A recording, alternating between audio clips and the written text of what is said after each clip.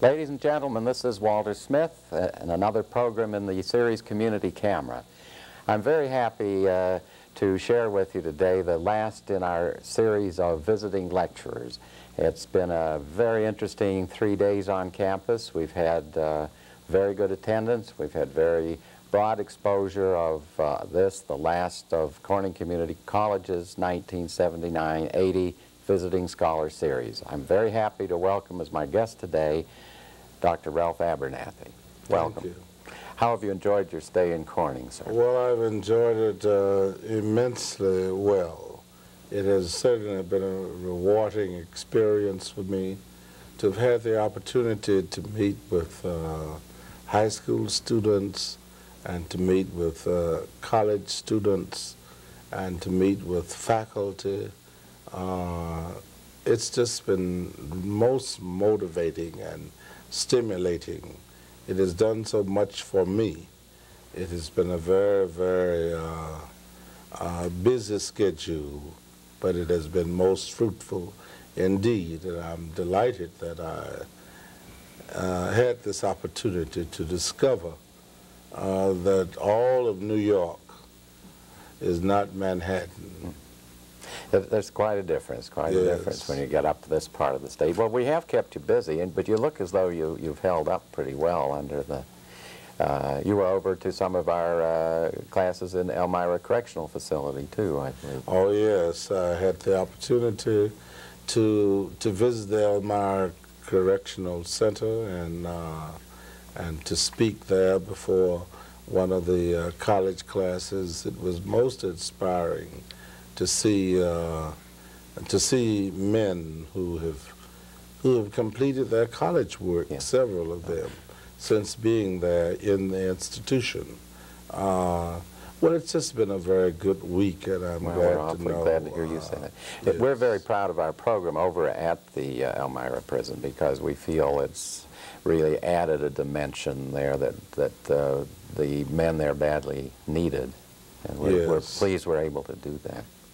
Yes. Well, your talks here have brought up some interesting themes that I thought we might get back to today, more or less by way of summarizing some of the things you've talked about. I sense two interwoven themes as you talk about America into the 80s.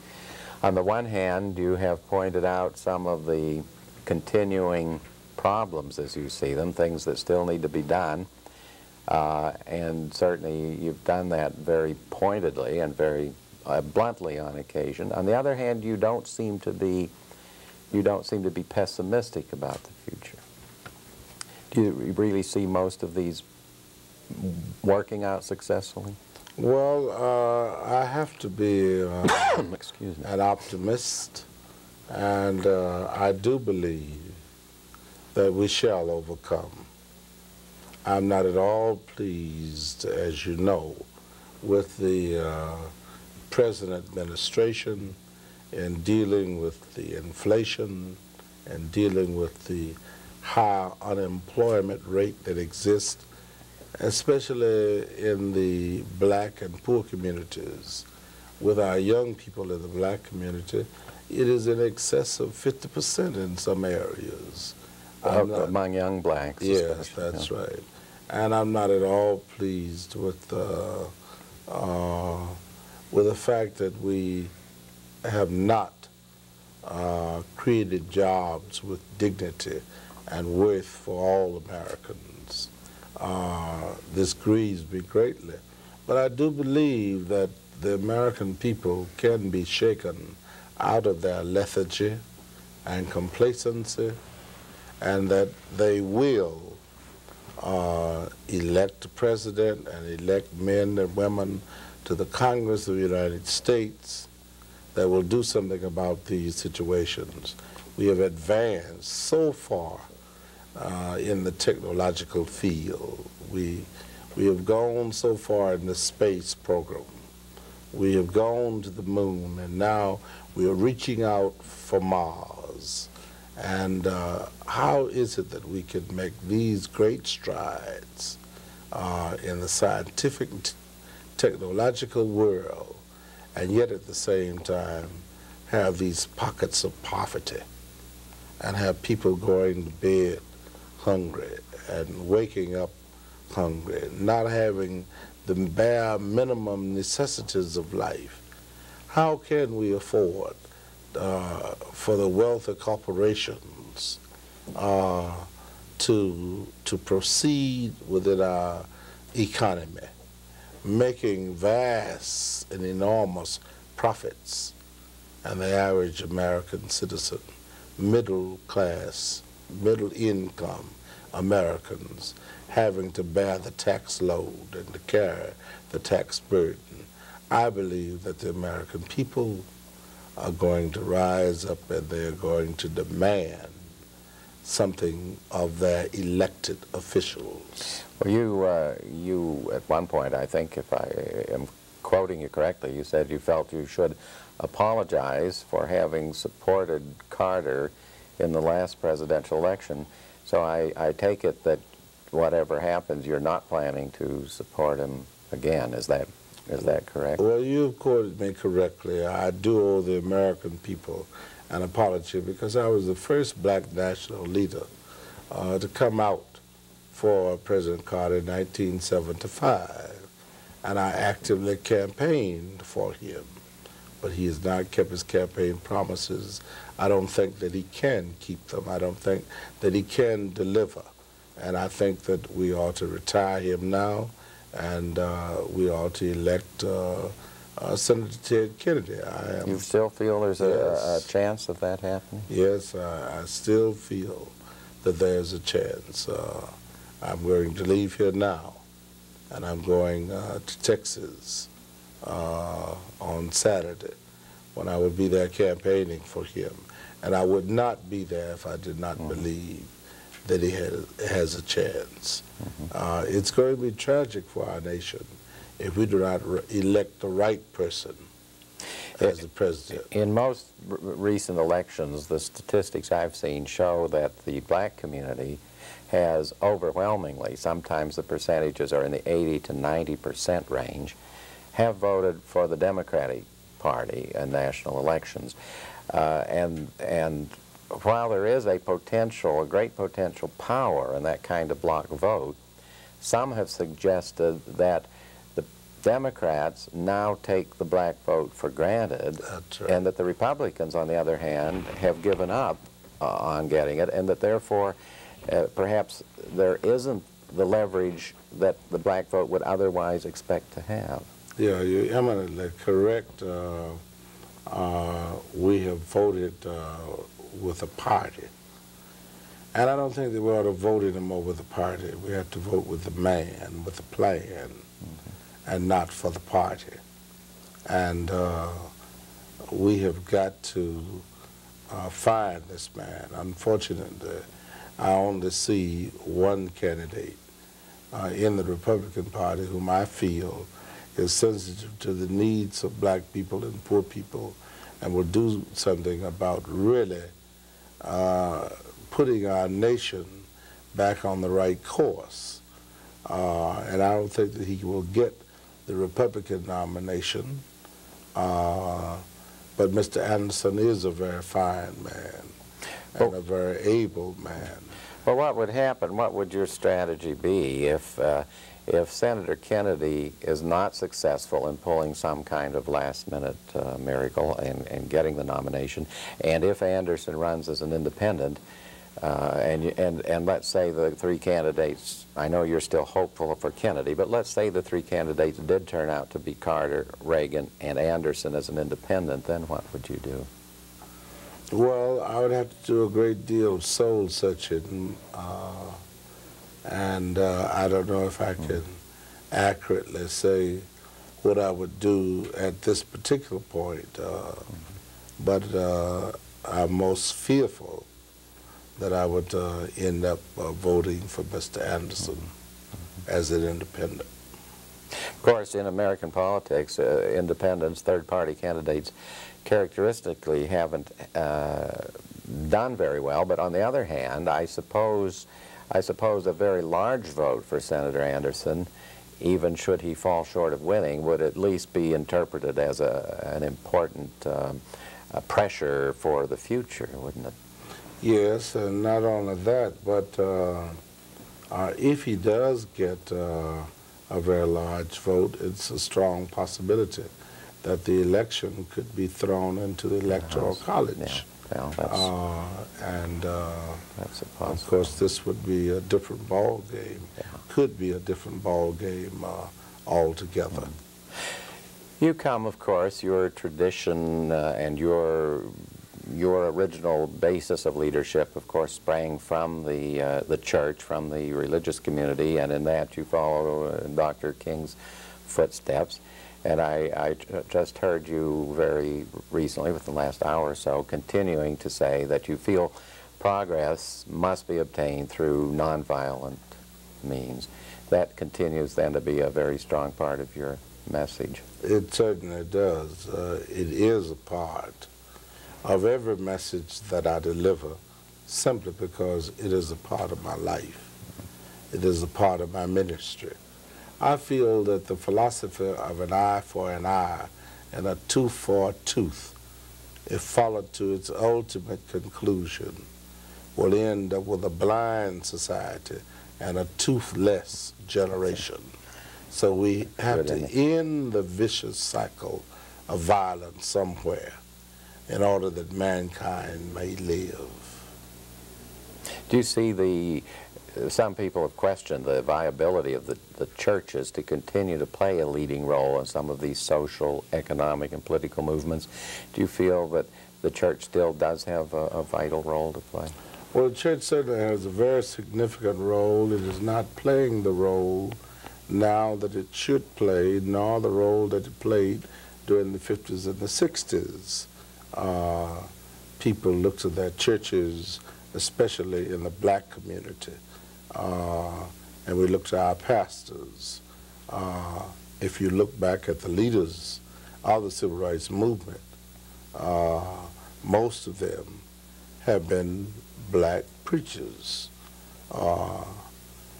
Dr. Martin Luther King Jr., Reverend C.K. Steele, Reverend Fred Shuttlesworth, and of course myself. I am a minister. Benjamin Hooks, who now heads the NAACP, is a minister, and the new president of the Southern Christian Leadership Conference, the Reverend Joseph E. Lowry, is a United Methodist minister. And I think that the church will remain a very alive and vibrant force for good in our civil human rights movement.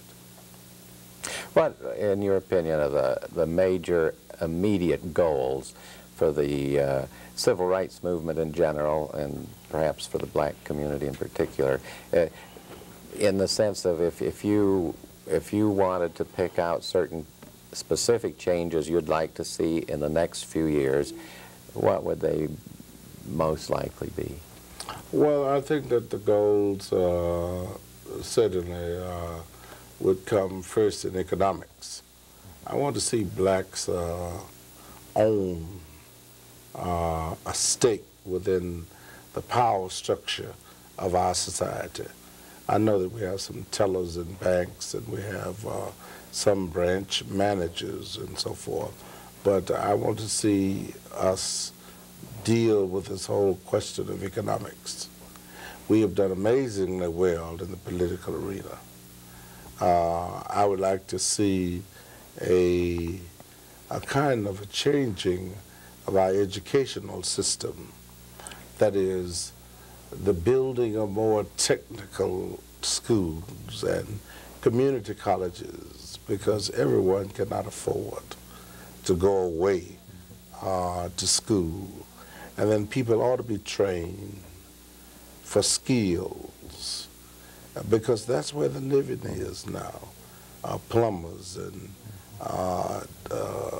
electricians and technicians that can take care of business and that can assume responsibilities. I'm thinking of one of your anecdotes in your talk Wednesday. You pointed out that the rewards for plumbers, for example, and some of these other technical skills are really quite high. Oh, I should say so. I'm a living witness of that fact. Because if a plumber come to your house today, of course, if you aren't careful, you'll get all of your money, just as he got all of my money in Atlanta a few weeks ago. I want to see this type of education instituted, even at the high school level. And above all, I want us to wipe out poverty and us to destroy once and for all racism and know that we are one nation under God, indivisible, with liberty and justice, not for some, but for all. In spite of this tremendous gap that you, and I agree, still remains, do you believe that we have made significant progress? Oh yes, we've made some progress, and certainly there has been change. But when it comes to the masses of people, we have not made the progress that we should have made. The very mass person today is not much better off than he was during the 50s and the 60s. We own less land today because people moved away from those farms. I hadn't thought of that. And they came to Philadelphia and the great urban centers looking for the utopias. And now they're coming back south. But they sold those homes, so we don't own the land anymore. And not only that, but when it comes to power, we don't own political power, we don't control economic power. And control over capital in a capitalistic society, it is those who control capital who do set the priorities for the economic life. Very definitely so. Well, we've had in the past, going back to Garvey and others in the past history, we have had movements for black capitalism, as it sometimes was called. You're suggesting ought to be perhaps one of the major thrusts then today. No, not black capitalism. Oh, okay, then because how do you see it? As Mr. Nixon talks about black capitalism, Richard Nixon, our former president, talked about black capitalism. I am as much against black capitalism as I am against white capitalism. I just think that the capitalistic system robs the masses of people. And we have got to have a society that is geared toward making livelihood for all of the citizens within our country. There are certain things that ought to be socialized within our society that ought to be owned by the government or by the state. But I think I would like to see every man with a job. I'd like to see us do away with the welfare system completely and give aid only to those who are too old to work, those who are too young to work, and to those who are disabled, but provide a job with dignity and worth for every able-bodied American in the private sector of our country. And in order to do that, we have got to provide incentives for private industry. I think any kind of welfare program that results, as ours has, to people of both races having a status as welfare recipient through several generations is basically a demeaning kind of system. Most demeaning. But going back to the capital, though, if 80% or more of our investment and the giving out of jobs and the deciding where the jobs are is in the private capital segment, then isn't it necessary for blacks to be in positions of power in industries, banks, businesses, in order to be able to have that kind of influence? Well, this is the reason why I think it's so very, very necessary for a more equal distribution of wealth within our society, because we do not have the power. We don't have the power. We don't have the positions of influence and prestige within the banks and in the industrial complex of America. And when you just stop to think that black people made this country, we were brought here against our will, we were tricked aboard the ships on the shores of Africa, and Lerone Bennett in his book entitled Before the Mayflower tells us that millions of blacks didn't even make the voyage. Many of them were thrown overboard to the hungry sharks in the waters of the Atlantic Ocean, and others, of course, were thrown overboard simply because the shipmasters were angered over the fact that disease had broken out, and yet there were no medical supplies on these ships. Yet we have remained loyal to this country, and we are the largest minority within our society. We have remained loyal to the country. We helped to build it and to make it what it is today, and I think that we all ought to be free to enjoy the blessings of this land. That certainly should be the goal, I think, of every American. Do you see any problem, Dr. Abernathy, with respect to specifically the black community, with the fact that we're told, for example, that by the end of this century, which isn't that far away now, the Hispanic-speaking population may be the largest minority? Is that going to create any problems as you see it? No, I certainly don't think that it will create any problems. The Hispanic population, our community, our brothers, our sisters, and they are growing, and they are contributing to the development of our nation, and they have every right to be counted. And I don't think that it will create any problems at all. I think that we can build an alliance between the Hispanic community and the black community, which will be most motivating and stimulating for everyone. It'll be quite a challenge, and I know this is your thrust. From the Poor People's March and even before that, you're putting more and more emphasis on the have-not groups, whether they be white or black or Hispanic, working together. But that will take tremendous leadership, because even within the black subsection of that larger grouping, there is some considerable division of leadership, isn't there today? There is considerable different thrusts among the leaders. Yes, certainly you have leaders heading the NAACP and PUSH and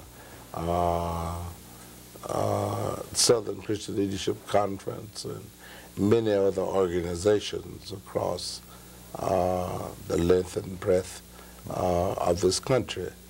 But at the very same time, I think that everyone will be able and is willing to subdue his own individual wish in order that the wishes of a larger and broader section representative of the black community may be observed and carried out. One of the things that we who are in the community college movement feel happy about is that in the last, say 20, 25 years that community colleges have been developing, we are educating primarily groups of the population of all races that were not going to college before, and without the community colleges would probably still not be going to college. And this is very, very healthy indeed. I'm glad to see it. I'm glad to see this community college here. And I certainly hope that everything will work for the good of it, and that it shall continue to stand to teach even unborn generations the truth. When you leave here today and you say you're going down to Texas, you alluded to some, you are going to be doing some work then in the immediate future for Senator Kennedy. Yes, I have been doing it all along, and I will continue to do it. I will be speaking tonight in Tulsa, and of course tomorrow I will be there trying to influence the people who will be elected or have been elected to organize the caucuses and say finally who the delegates will be. And I will be right there working for the senator. Are you in communication with the senator on his campaign? Are you working with him or his staff on it then? Oh yes, I'm working on it. I'm not a paid worker. This is something that I feel that I must do for unborn generations and for the generation of young people that are with us today. I'm very pleased to do it. I just feel that it's a great necessity. Mm-hmm. Do you feel most of the black leaders and the black Americans are leaning in that direction? Well, we're divided at that point. Some are still, unfortunately, with Mr. Carter. Mm-hmm. I don't think that there are any with Mr. Reagan. Very, very few. I would judge that. But there are some who are with Mr. Carter. Mm-hmm. I suppose it was a great disappointment for you, because I know many black leaders, and I think certainly you were among them, felt that perhaps Mr. Carter, coming from the South, but coming from a new South, might have actually a closer understanding and closer working relationship with the black community. Yeah, this had been our hope. And Mr. Young, of course, had supported him. And this had been our hope. But I think that things went in another direction. But we're going to make amends for it. I think that the next president of the United States will be more sensitive to the needs of all of the people in our country and in our land.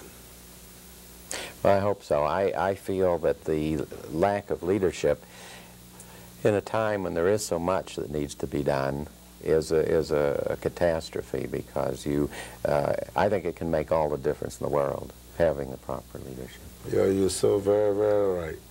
Leaders set the tone. Mm-hmm. And they give people direction, and they also raise their hopes, and they give them the optimism I think they need to succeed. That's right. And I think perhaps you've given us some of that here at Corning during your visit.